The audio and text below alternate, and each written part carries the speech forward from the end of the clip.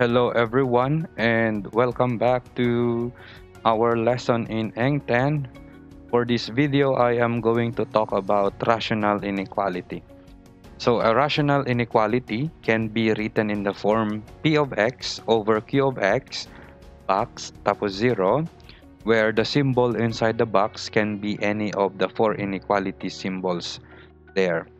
So a fraction such as P of x over Q of x can change sign whether either the numerator or denominator changes sign. Therefore, the critical numbers of the inequality are those numbers for which either the numerator or denominator of the non-zero side of the rational expression is 0. Okay, so we are going to solve two problems for this lesson. The first problem is x plus 4 over x minus 1 is less than 0. Okay, to solve rational inequalities, we are going to write all non-zero terms dito sa left part of the inequality. But since our given is already written in that form, so skip natin yung step na yon. Ang susunod is to solve for the critical numbers. The critical numbers are actually the zeros from the numerator and zeros of the denominator as well. Okay, so equate natin yung numerator to 0. So x plus 4 equals 0. Isulat ko muna dito critical. Okay, critical numbers. Okay, so equate ko yung x plus 4 equals 0. So I have x is equal to negative 4. Also, yung sa denominator, so x minus 1 equals 0. So I have x is equal to 1. Okay, so I have two critical numbers dito. X equals negative 4 and x is equal to 1. Kung isusulat ko ito in a real number line, i-graph ko itong dalawang critical numbers na yan, kagaya ng ginawa natin doon sa polynomial inequality. These two critical numbers divide our real number line into three intervals. Okay? So, meron tayong tatlong intervals from negative infinity to negative 4. Tapos from negative 4 to positive 1 and from positive 1 to positive infinity. Okay, positive infinity. Okay, so kagaya ng ginawa natin doon sa polynomial inequality, we are going to use the table form. Okay, so sulat natin dito sa first column yung interval, okay, or the intervals. We have negative infinity to negative 4. We have negative 4 to positive 1. And then we have from positive 1 to infinity. Okay? And for the second interval, second column, dito yung test. Okay? Test value natin. Okay? Kukuha tayo ng number na nandito sa interval. Okay? From negative infinity to negative 4 to negative 5. Okay? Kahit anong number, basta nandoon sa interval natin. Dito from negative 4 to positive 1, so 0. From 1 to infinity, so 2. And then let us determine the sign of all the factors of both the numerator and denominator. So dalawa lang naman, x plus 4 tsaka x minus 1. And finally, dito sa last column, i-determine natin yung symbol ng or sign ng x plus 4 divided by x minus 1. Okay. So when x is equal to negative 5 plus 4 is negative. Negative 5 minus 1 is negative. So therefore, if we divide negative divided by negative, the answer is positive. Okay, dito sa pangalawa, we have when x is equal to 0, so 0 plus 4 is positive. 0 minus 1 is negative. So, divide natin, positive divided by negative is negative. Dito sa pangatlong interval, positive 2. So, 2 plus 4 is positive. 2 minus 1 is also positive. So, positive divided by positive is also positive. Now, itong ano yung hinahanap natin? No? Let us look at the original inequality na given. We are looking for the values where x plus 4 divided by x minus 1 is less than 0. Kailangan natin yung negative kasi less than yan. So, yan yung sagot natin. Pero mayroon pang isang tanong dito. Since ito ay rational inequality na, at ito hindi naman kasali yung equal to 0. Ibig sabihin hindi kasali yung mga boundaries natin. So the solution set is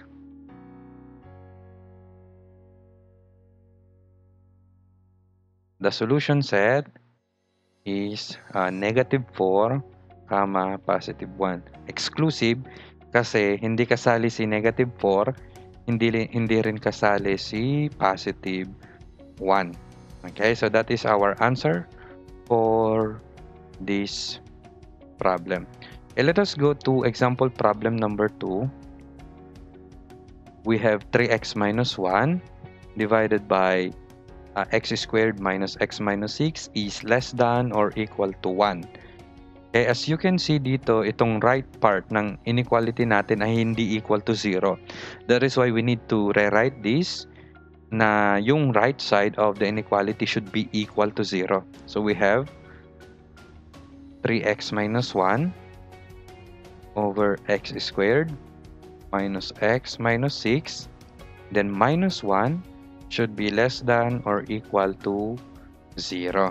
Okay, and then kailangan nating isulat itong left part of the inequality na iisa lang yung denominator, o yung numerator, iisa lang din yung denominator.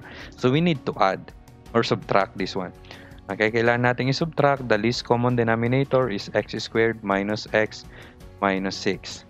So 3x minus 1 minus dito x squared minus x minus 6. Okay, so that's less than or equal to 0. Okay, you need to understand how we came up with this one. This is just this is subtracting of polynomial expressions or rational expressions rather, diba? And then we need to simplify natin ito. So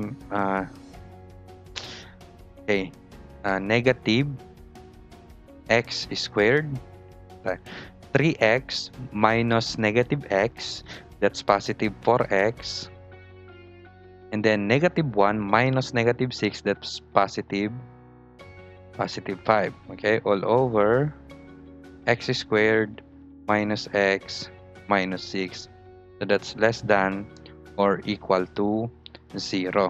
Okay, so we need to rewrite this kasi ang hirap mag-factor na negative yung leading term natin dyan sa numerator. So isusulat natin ito by factoring negative 1.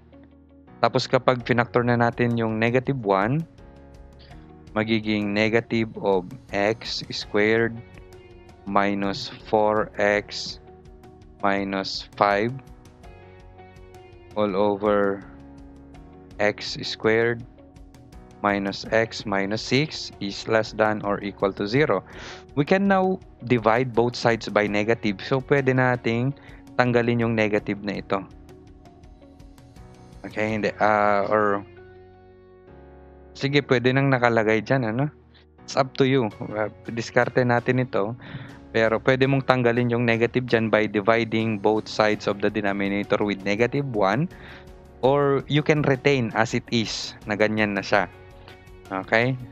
Kasi kapag nag-divide tayo ng negative both sides, mag-iiba yung inequality symbol natin. So, magiging x squared minus 4x minus 5, okay, divided by x squared minus x minus 6. Ito magiging greater than or equal to 0 na yan. Okay? Okay, so yan na. Pwede na tayong mag-factor. So, what are the factors of the numerator? Maglagay ako ng... The factors of the numerator are x minus 5 and x plus 1. And then the denominator naman, we have x minus 3 and x plus 2. Okay, that's greater than or equal to 0.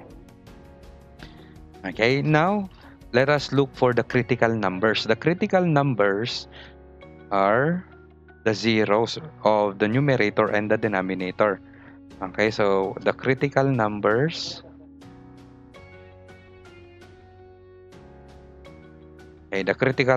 are, sulat natin isa-isa, positive 5, negative 1, positive 3, and negative 2. Okay, pwede nating isulat ito in ascending order. Negative 2, negative 1, positive 3, and positive 5. Okay? So, itong apat na critical numbers natin na to divides our real number line into 5 intervals. Okay? So, now, we can write our intervals. Okay? So, ano yung mga intervals natin? So, we have from negative infinity to negative 2. We also have from negative 2 to negative 1. And then from negative 1 to positive 3. And positive 3 to positive 5. And lastly, we have from positive 5 to positive infinity. So, we have 5 intervals. At gagawan natin ito ng table kagaya ng ginawa natin sa previous example. So, we have written the intervals in the table as shown on the slide. So, gagawa ulit tayo ng table kagaya ng ginawa natin in the previous example. So, dito sa susunod na column, dito yung test value natin. Okay? So, this is our test value. Okay, kuha tayo ng value dito sa interval. Nandito sa interval. So, pwede natin kunin yung negative 5. Between negative 2 and negative 1, we have negative 1.5. Tama? Or that's negative 3 over 2. Between negative 1 and 3, nandyan si 0. 3 to 5, we have 4. 5 to infinity, kahit ano, pwede 10. Okay? Then let us determine the signs of each factor. Una, let us determine yung sign ng unang factor. We have x minus 5. Ano ba yung unang factor natin dito?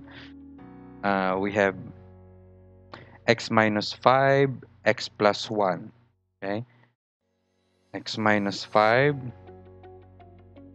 x plus 1. Tapos dun sa denominators, meron tayong x minus 3 tsaka x plus 2. X minus 3, and then we have x plus 2. Okay, and dito sa last na column, ilalagay natin yung sign ng x. Okay, x minus 5 multiplied by x plus 1 divided by x minus 3 x plus 2. Okay, so when x is equal to negative 5, so negative 5 minus 5 is negative. Negative 5 plus 1 is negative. Negative 5 minus 3 is also negative. Negative 5 minus 2 is negative. When x is equal to negative 3 over 2, so this is negative. This is also negative. This is also negative. This is positive. Okay, dito, when x equals 0, this is negative. This is positive. This is negative. This is positive. When x is equal to 4, so this is negative. This is positive. Positive. 4 plus 2 is 6, so this is positive. Then when x is equal to 10, 10 minus 5 is positive. 10 plus 1 is positive. 10 minus 3 is positive. 10 plus 2 is positive. So, what happens kapag negative, negative, divided by negative, negative? So, that's positive. Huh? Negative times negative divided by negative times positive. So positive divided by negative is negative. So this is positive. Kung there are, dito ang naman basehan natin dito, kapag there are odd numbers of negative yung sagot. Kagaya nito, tatlo yung negative natin. So magiging negative yung sagot. Okay, dito isa, so this is negative. This is positive. So doon sa inequality natin, yung final na inequality natin ito, ang hinahanap natin dito ay yung values ng x minus 5 times x minus 1 over x minus 3 times x plus 2 na greater than or equal to 0. Okay, so lahat ng positive. Okay, so lahat ng positive. So ang solution set natin dito ay itong tatlo, ito, tsaka ito. Pero meron pa tayong isang tanong, yung mga boundaries. Kasi dito sa boundaries natin, dito sa inequality natin, meron tayong equal sign. Okay, ibig sabihin nito, kasali yung mga boundaries. Pero meron ulit isang restriction. Aside from that, meron tayong isang restriction dito. The denominator, diba? The denominator cannot be equal to 0. Cannot be equal to 0. Bakit hindi pwede? Kasi when the denominator is 0, your whole expression is undefined. Okay? So, hindi pwedeng maging x is equal to positive 3 or x is equal to negative 2. Okay? So, tanggal na sa restriction natin yung dalawang critical numbers na positive 3 and negative 2. Pero, since yung dalawang critical numbers natin na 5 and negative 1 nandoon sa numerator, pwede silang solution. Okay, so kasali si 5 and negative 1 pero hindi pwedeng sumali si 3 and negative 2 because of this restriction na the denominator cannot be equal to 0. Punta tayo dito sa solution natin kanina. Ang solution natin from negative infinity to negative 2, negative 1 to positive 3, at saka positive 5 to infinity. Pero pwede nating isali si 5 and negative 1. So the solution set